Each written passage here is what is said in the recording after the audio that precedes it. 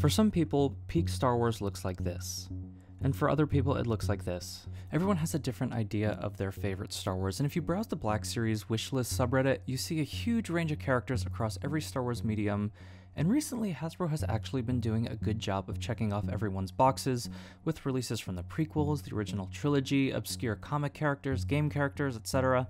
In the last major Hasbro stream from May the 4th, people were generally really excited about the new reveals. We had prequel Yoda, Darth Sidious, Enoch and the Night Trooper, a new Darth Maul, but I found that the Enoch pack was the only one that I was excited to get. I already have the SH Figuarts Darth Maul and I'm pretty happy with it. I think the SH Figuarts Yoda looks a lot better, especially without the soft goods. So I started wondering, what would I get excited about? I'm lucky enough to have some amazing customs from some really talented people. I like making my own figures sometimes, so I decided to make this video, kind of examine like what my personal wish list would be. And some of these figures I do actually already have customs of, but you can't really mess around with customs the way that you can with real Black Series figures. And there's also certain figures like a retooled Obi-Wan and Anakin from Revenge of the Sith that I don't have on this list, even though those would be really exciting to get. So again, this is just my personal list. It's completely inconclusive, but let's just jump right to it. So The Phantom Menace was like my first entrance into Star Wars, and one of my core memories is playing the Jedi Power Battles game, and Adi Gallia was a part of that game. I would love to get all prequel Jedi eventually, but something about Adi Gallia is just pretty iconic to me, I think just because I had the toy as a kid. But speaking of prequel Jedi, I think Barriss Offee would be a really cool one to get as well, especially with her new arc on Tales of the Jedi. There's not a ton of like prequel female Jedi, and while we're at it, might as well throw in Luminara Unduli and like Shakti. I think this would all be really cool. I'd also love to see a Naboo pilot. This again is just something that was really special to me as a kid, having these figures. I love like all of the Naboo looks that we see in the movies.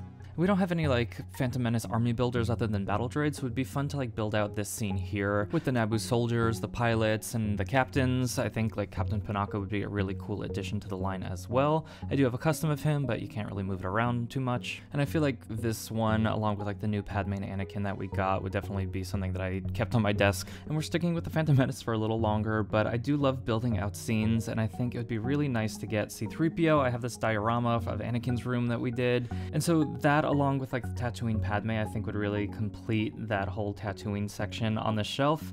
Actually, we would need one more, and that, of course, is Watto. I love figures of aliens in the Black Series, and I think a Watto figure would just be so fun to mess around with. We don't need Shmi, don't worry. But it would also be cool to get Captain Tarpals. I don't think we're ever going to get like a Gungan warrior. And then I'm sure some people would do some 3D printing of Kadu, the little creatures that they ride. I also would love to see Zam Wessel, along with like a new Django, but I think Zam would be such a fun figure to have. I love the Fennec Shand figure, like that assassin sniper type, and I think this would be a really nice addition. And just like such an action-based character instead of a lot of the other figures we get that don't really do much. And you need bad guys on the shelf in order for the good guys to fight, so I think having some Geonosian warriors would also be really cool. We have so many Jedi figures. We have most of the droids, actually all the droids from the Battle of Geonosis now. But yeah, just like cool looking aliens that you can just buy like 20 of. Maybe, I don't know if I'd go that hard, but this just seems like so fun. I just don't know why Hasbro hasn't made a Geonosian yet. So the Commando droid, I think, makes a lot of sense. We've seen it in Jedi Survivor. We've seen it in the new upcoming Star Wars Outlaws game. I think it's right around the corner, but just as it's been around for so long since Clone Wars, I think it's just about time we got that in the Black Series. Moving on to the original trilogy now, I think Bespin Leia is long overdue. It's one of the most iconic looks for Leia, and one of the few original trilogy hero looks that we don't have represented in the Black Series. I hope they don't do a soft goods for the cloak, because I don't think that would translate well, and you can't do any printing on it, but this is one that I have been wanting for a very long time. I'd also love to see Malak Healy for some reason, or like just any of Jabba's denizens, like any of just those weird background aliens. I have a Jabba's Palace display on my shelf, and any like creatures that you can add to the line, especially aliens we haven't seen before, because then you can use those heads for customs, make different troopers. There's just so much fun there in the aliens. I'd also love to see a greater variety of droids, especially since you can like repaint them in so many different colors. I don't know why we haven't seen more protocol droids, but I'd love to see like the Death Star droid. And also in terms of like main iconic characters, I think Mon Mothma and Crix Madine are two like very overdue characters in the Black Series. I understand that these probably would not sell that great, great. I think that like this Mon Mothma would have sold better than the Andor Mon Mothma, which ended up on clearance. You can even put her on your Rogue One shelf. I'd also love to see Captain Antilles. You can get away with probably a lot of reuse here, but I feel like he's the only character missing in terms of building out the Tantive 4. It was a pretty easy custom to do using Marvel Legends parts, but I guess Hasbro probably won't be doing that. I'd also love to see Uncle Owen and Aunt Beru. I don't know why, I just like really love Tatooine scenes, and so a lot of my picks on this list have all come from Tatooine. These would be two very boring figures, but I feel like they're just needed on my little Tatooine section of my shelf. I'd also love to complete the Bespin scene with some Bespin guards, as well as maybe a Lobot. I just think like these designs are so cool, they're so 80s.